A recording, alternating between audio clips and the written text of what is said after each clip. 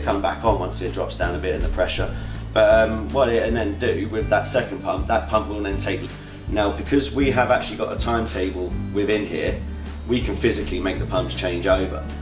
It'll stop the pump to change over to the other one. So you will at least be able to put in, and you can put in a couple of timetable days, so you could get that to stop and start twice a day. It's going to keep on feeding it, because it ain't that big. After a while it might come up with broken pipe. But 35, right, so now it's counting, it's 10 seconds, 1, 2, and so on.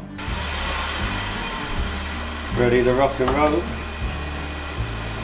You let go, you're now brushing your teeth for a little bit. It's just thinking, are you going to stop? Well, actually no, stick a bit of water over it, do that, carry on.